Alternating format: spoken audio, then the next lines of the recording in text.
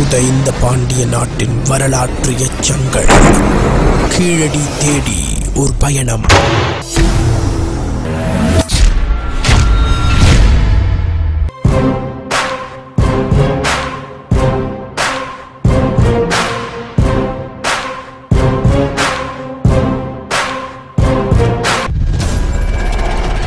இறுதியாயினும் சரி, உறுதியாயினும் சரி, தமிழ் என்றும் நிலைத்திருக்கும். ரேடியோ சிட்டி கேட்டுட்டு இருக்கீங்க. நான் உங்க ரேடியோ சிட்டி தினேஷ், அண்ணா உங்க ரேடியோ சிட்டி பாரு. இந்த பயணம் எங்களுக்கு நிறைய விஷயங்களை கத்து கொடுத்துச்சு அப்படின்னே தான் சொல்ல முடியும். வரலாறை தேடி போகும்போது நிறைய பேர் சோர்வடைஞ்சிருவாங்க.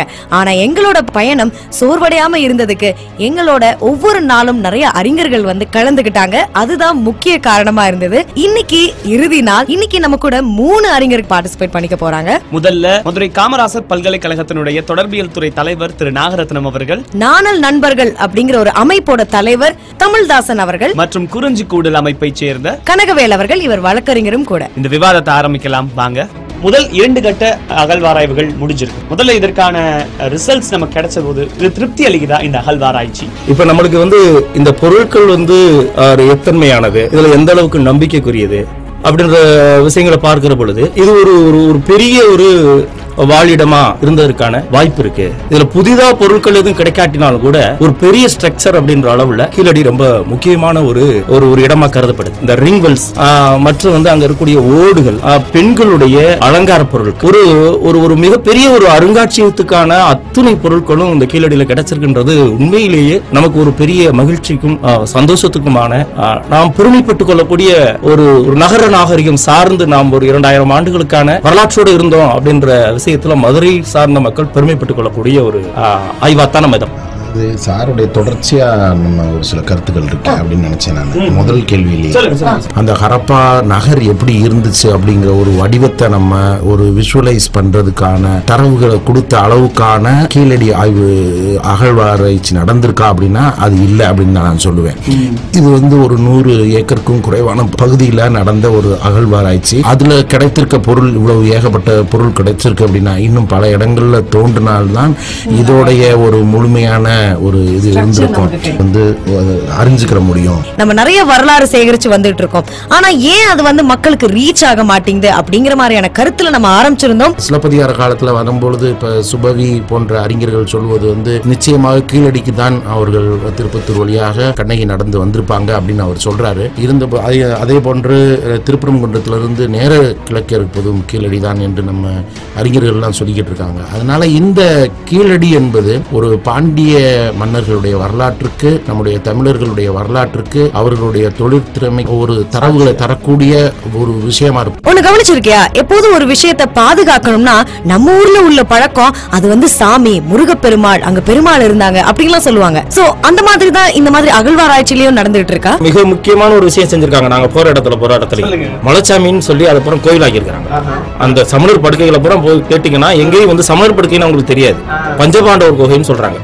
எப்படியோ மகாபாரதத்திலிருந்து பஞ்சபாண்டவர்கள் அவங்க ஒரு அஞ்ஞான அந்த காலகட்டத்துல இங்க தங்கி இருந்த ஒரு குகை மாதிரி சொல்லி அந்த ஒரு நம்பிக்கையில அந்த ஊர்க்கார மக்கள் காப்பாத்தி வச்சிருக்காங்க. இதே நீங்க நரசிங்கப்பட்டி சொல்ற நரசிங்கப்பட்டியினுடைய அது ஒரு சிற்ப மலையா மாற்றுவதற்கான முயற்சி நடந்த பொழுது அதை தடுத்து நிப்பாட்டின மிகப்பெரிய பங்கு மக்களுக்கு. சோ மக்களை நம்ம ஒரு பகுதியில் நின்று பார்ப்பதை விட அவர்களுக்கு இதனுடைய தொன்மை, இதனுடைய வரலாற்று ஆய்வு, வரலாற்றுடைய முக்கியத்துவம் இவைகளை பற்றி விளக்குற பொழுது அவர்கள் கூடுதலாக அதை புரிஞ்சிட்டு மேலும் அதை பாதுகாக்கிறதுக்கு உறுதுணையா இருப்பாங்கன்றதான் என்னுடைய கருத்து. அப்படியாவது பாதுகாக்கட்டுமே அப்படிங்கிற ஒரு எண்ணம் தான் போல. ஆனா இதுக்கு நிறைய பேருக்கு மாறுபட்ட கருத்து இருக்கலாம். அப்ப எப்படி சமண மொழிகள் பாதுகாக்கப்படுது அப்படின்னா சமணம் அதை நாங்க பாதுகாக்கல, மலைசாமின்னு எங்களுக்கு தெரியும். நீங்க எங்களுக்கு சமணம் சொல்லி கொடுத்தா நாங்க தெரிஞ்சுக்க போறோம். அப்ப இது எங்களுக்கு யார் சொல்லி கொடுக்கறதுன்னா அரசுனுடைய பொறுப்பு நம்ம இருக்கு. அந்த அரசுடைய பொறுப்பை நம்ம பேச வேண்டியது. ஏன் அந்த கருத்தோட உடன்படுறேன் அப்படின்னா நீங்க ஒவ்வொரு தடவையும் உட்காந்து ஒரு டிபேட்ல உட்காந்து சயின்டிபிக் ஃபேக்ட் விளக்க வேண்டியிருக்குது. நீங்க சாமின்னு சொல்லிட்டீங்கன்னா சயின்டிபிக் ஃபேக்ட் விளக்க வேண்டியதில்லை. அடுத்தடுத்து அப்படி அது கண்ணு ஆயிடும். என்ன இருந்தாலும் நம்ம அதுக்காக ஒரு ஷார்ட்கட் நம்ம பண்ண முடியாது. ஏன்னா பொதுவா வரலாற்றை பாக்குறவங்க 3 வகைகளா வரலாற்றை பார்த்துட்டு நாங்க எங்களை போன்ற குறிஞ்சி கூடல் அமைப்பு வரலாற்றை பார்க்கறதுல வேறுபடக்கூடிய இடம் அப்படின்னு சொல்லி எடுத்துக்கிட்டோம்.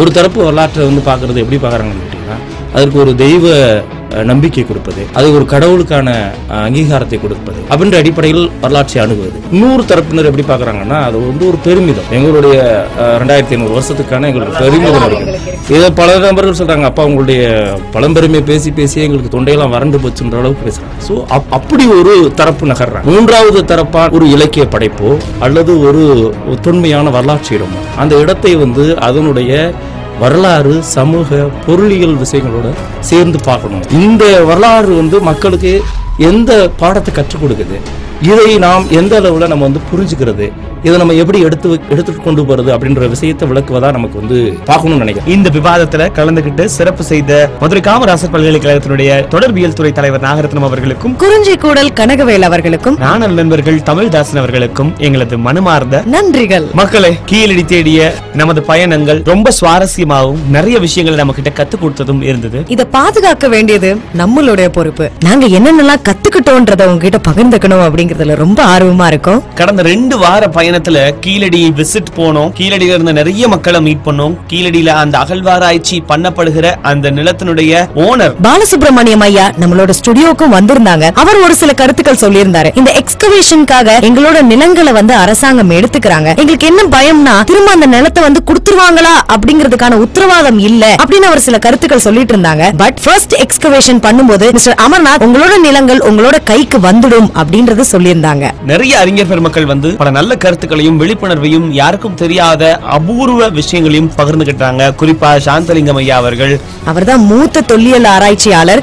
அவர் கூட நாங்க பேசினதுல ரொம்ப பெருமை அடைகிறோம். ஸ்ரீலங்கா கூட நமக்கு வணிகம் இருந்திருக்கு, நம்ம ஒரு அழகான ஒரு நட்பு வந்து பக்கத்து நாட்டு கூட பகிர்ந்துட்டு இருந்திருக்கோம் அப்படிங்கிற சுவாரஸ்ய விஷயங்கள்லாம் கீழடி மூலமா தான் எங்களுக்கு நிறைய விஷயங்கள் தெரிய வந்தது. இந்த பயணத்தை radio city Dinesh, radio city பாரு நாங்க 2 பேரும் இறுதியா திருப்தியோட முடிக்க போறோம். அப்படிங்கிற ஒரு விஷயம் என்னன்னா, கல் தோன்றி மண் தோன்றா காலத்தே முன் தோன்றிய மூத்த குடி நம் தமிழ் குடின்ற ஒரே ஒரு பெருமையினாலதான் நமக்கு 2000 ஆண்டு பழமையான வரலாறு இருக்கு. அத பத்தி நம்ம பெருமையோடு மாறு தட்டி கொண்டு சொல்லணும். நான் தமிழன் தாண்டா அப்படின்னு ஒரு பெருமையோடைய கர்வத்தோடய சொல்லுங்களேன். எங்களோட இந்த கீழடி தேடி பயணத்தை ரேடியோ சிட்டி யூடியூப் சேனல்லையும் radio city India Facebook பேஜ்லயும் வீடியோஸா ready பண்ணி போட்டிருக்கிறோம். சோ மறக்காம நேரம் கிடைக்கும் பொழுது அதை பார்த்து தமிழனுடைய இந்த பெருமையை ஷேர் பண்ணுங்க. 10 எபிசோட் இருக்கு. எல்லா எபிசோடையும் பாருங்க, உங்களுக்கும் நிறைய விஷயங்கள் தெரிய வரும். ரேடியோ சிட்டியின் கீழடி தேடி பயணம் நிறைவடைகிறது தற்காலிகமாக. நன்றி, வணக்கம்.